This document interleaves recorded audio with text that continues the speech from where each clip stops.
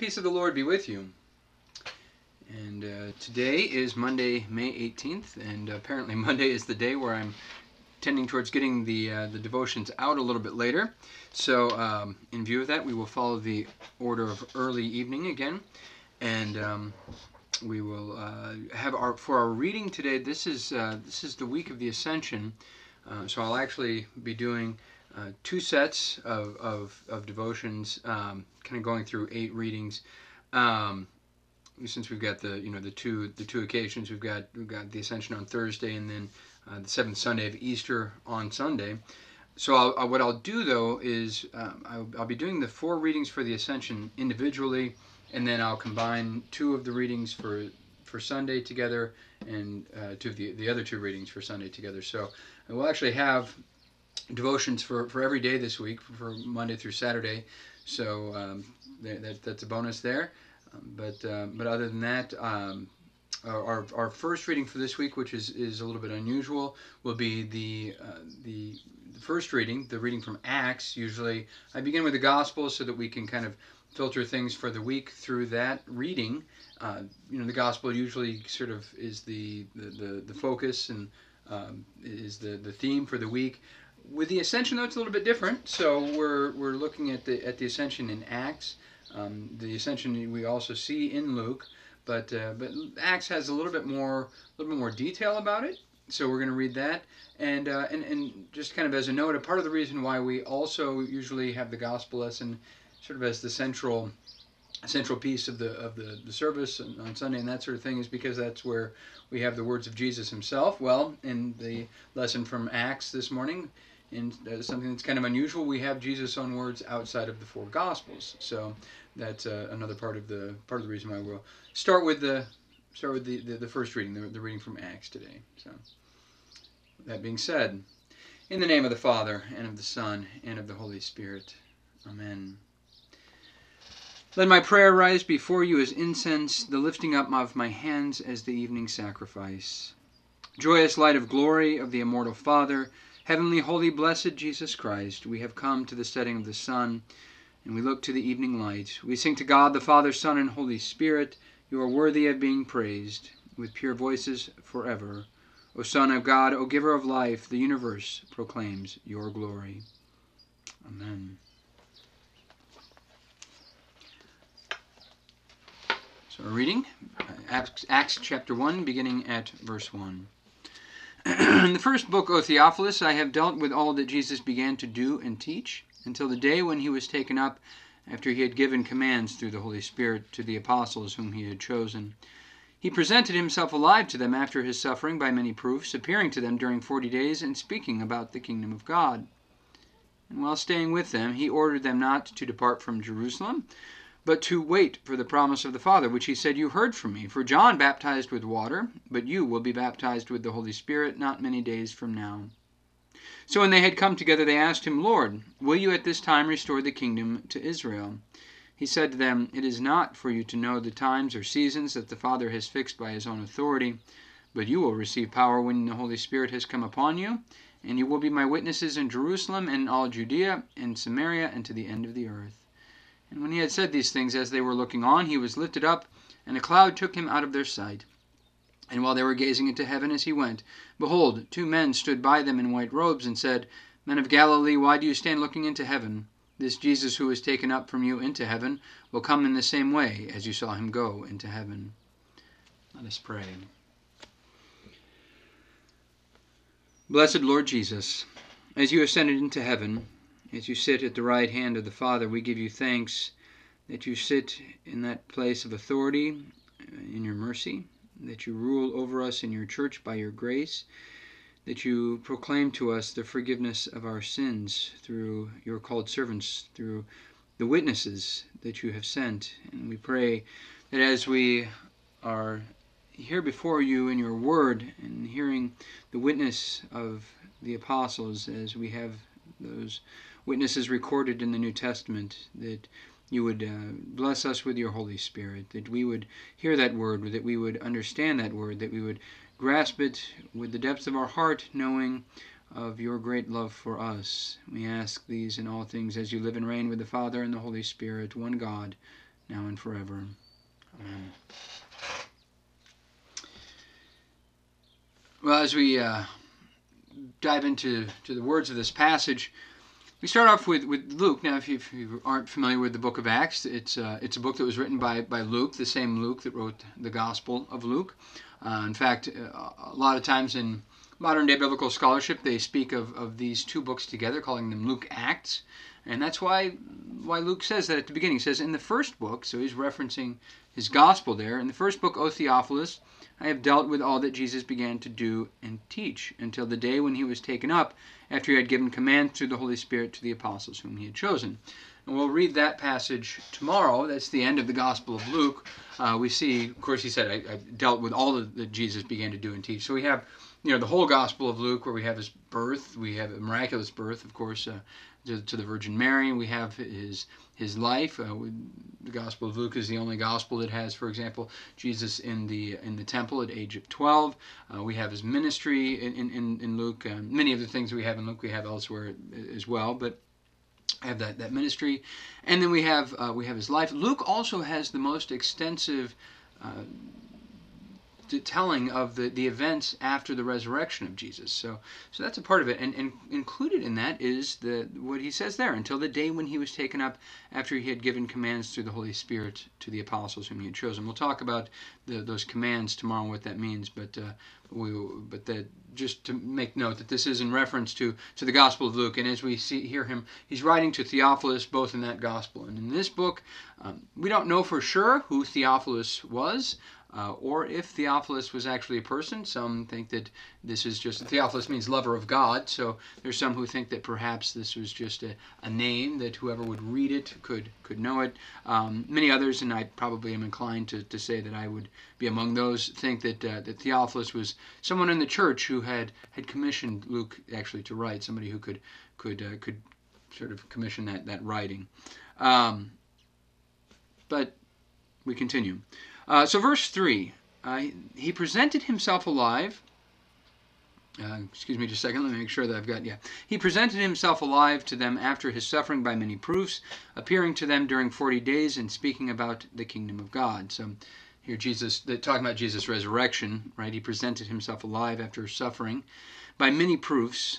And as we see those proofs, one of the things I can think of is 1 Corinthians 15. If you ever read 1 Corinthians 15, Paul makes note there of all the appearances that Jesus makes to people. Now, as I say that, we have other appearances that are documented elsewhere. The Gospel of John has a number of appearances of Jesus after the resurrection, the miraculous catch of fish after the resurrection, that sort of thing.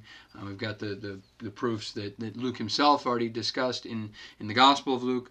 But as we think about all of this, this is the center, the heart of the Christian faith, is this resurrection of Jesus from the dead. The fact that he died on Good Friday for our sins and was raised again on Easter, attesting to that fact that our sin is forgiven. That's the heart of the faith. In fact, as we look at the New Testament and look at the evidence not only within the New Testament itself, but surrounding the New Testament as a whole, you find that this resurrection is actually very trustworthy. And in fact, as we deal with that historically, I think it's one of the best arguments we have for the Christian faith is to say, look at the evidence for the writing of the New Testament, look at the evidence of its reliability within that. Manuscript evidence for the New Testament is far beyond any other historical work that we have. It's more reliable than any other, more reliable than Plato, more reliable than Homer, more reliable than any other historical work that we have, and it speaks of this resurrection of Jesus, these proofs that Jesus did rise from the dead. And that resurrection from the dead is important. People don't just rise from the dead on their own, right? So, continuing on, after Jesus rose from the dead, he appeared to the disciples for 40 days, spoke about the kingdom of God. And it makes sense. He was with them for 40 days, and the ascension that we're hearing about happened. That's why the ascension is this week. It's 40 days after Easter. And then while staying with them, he ordered them not to depart from Jerusalem, but to wait for the promise of the Father, which he said, you heard from me. That promise of the Father there is that, so Jesus, just to clarify, Jesus is telling them, wait in Jerusalem, wait in the city until you receive this promise. That promise is the Holy Spirit. And we talked about that a couple weeks ago, the promise in John of that Holy Spirit. You get again that promise spoken of at the end of Acts. This is the promise that when Jesus goes, in John it says that John 16, if I go, I will not leave you as orphans. Or if I go, it's better for you. That's what in 16 is better for you that I go, because then I can send the Holy Spirit, the Counselor, the one who gives you that faith, the one who strengthens you and who is with you. And then he says, clarifying that understanding all the more, for John baptized with water, but you will be baptized with the Holy Spirit many days from now. We know that baptism of the Holy Spirit, as Jesus is calling it there, is in chapter 2 of Acts. It's at Pentecost, 10 days after the resurrection, or excuse me, after the ascension. So Jesus ascends. 10 days later, he sends the Holy Spirit. And as we hear that John baptized with water, we see John the Baptist baptizing Jesus himself, even in water. We should be clear to understand that when he says this, but you will be baptized with the Holy Spirit, that does not mean that Christian baptism does not include water, or true baptism does not include water. We see right away in Acts that they always baptize with water. We see it on the day of Pentecost, and if we would wonder if that actually included water, in Acts chapter 8, you have Philip baptizing the Ethiopian eunuch. Here he speaks the word of God to the eunuch, and then the eunuch says, what precludes me from being baptized? Here is some water, right? So we want to understand that water baptism is not something that is in and of itself separate from this baptism of the Holy Spirit, that they go hand in hand together. Continuing, so then when they had come together, they asked him, Lord, will you at this time restore the kingdom of Israel? And he said, it is not for you to know times or seasons, but that the Father has fixed by his own authority. There we have this a common understanding that we see throughout the Gospels and the New Testament, that there's just going to be this restoration of the kingdom of Israel. And that harkens back to the kingdom of David, the kingdom of Solomon, right? In those kingdoms, Israel was sort of in its earthly glory. It was independent. It was very blessed by God materially. It was a kingdom where the people could worship the Lord freely. And they want that restoration. But if we recall what Jesus says in his trial when he's speaking to Pontius Pilate, he says, my kingdom is not of this world. And that's what I think part of the realization with the coming of the Holy Spirit is, that this kingdom isn't finally realized now. We always want this kingdom realized now. We want the fullness of the glories of heaven now. We want the peace of heaven now. We want the comfort and the happiness of heaven now. And all those things aren't promised to us. The promise is ours now. They will be ours. But the fulfillment of them is not yet. And so that's what Jesus is kind of encouraging them to keep in mind. And we won't know then when that kingdom will be restored. That kingdom will finally be restored when Jesus comes back, but we won't know when that will be. But he does say, you will receive power, though, when the Holy Spirit has come upon you. And what will that power be? And this is what we're going to touch on some more tomorrow, especially with the Gospel of Luke. And you will be my witnesses in Jerusalem and in all Judea and Samaria and to the end of the earth. What is that power? That power is the proclamation of the forgiveness of sins. The Holy Spirit given to the church, that the church would be the witness to the Christ who has died for our sins, the cause of our own death, sin. He has taken that upon himself. And he has been raised, overcoming that we would know that we have eternal life by that forgiveness. And that church is the witness. These apostles are the witnesses.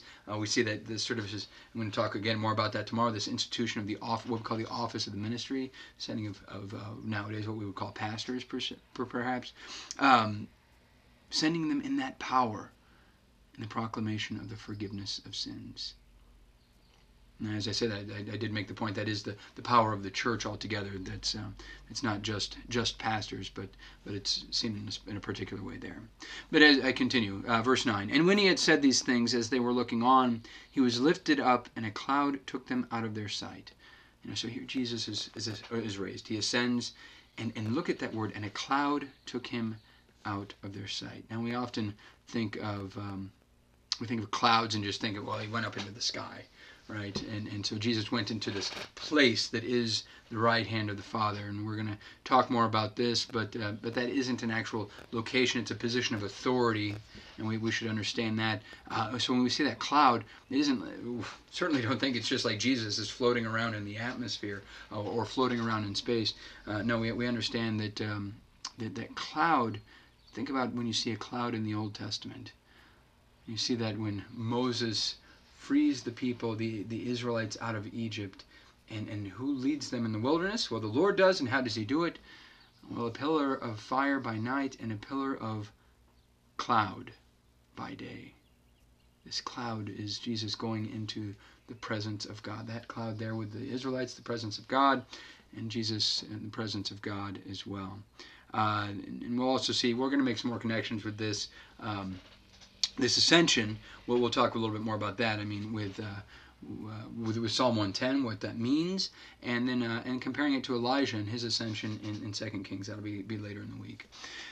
Continuing then, and while they were gazing into heaven as he went, behold, two men stood by them in white robes. These two men makes us think of the resurrection in Luke.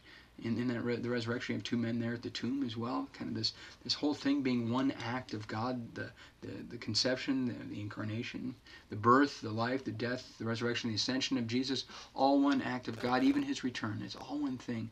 It's all kind of conflated into this one act. That's why it can be so hard when we read the whole of the scriptures to know whether this is talking about the time of Jesus' first coming or his second coming. That often gets confused. That's a lot of the trouble when we speak about the restoration of the kingdom and that sort of thing. It comes from that. But these two men standing there, and they said, "Men of Galilee, why do you stand looking into heaven?"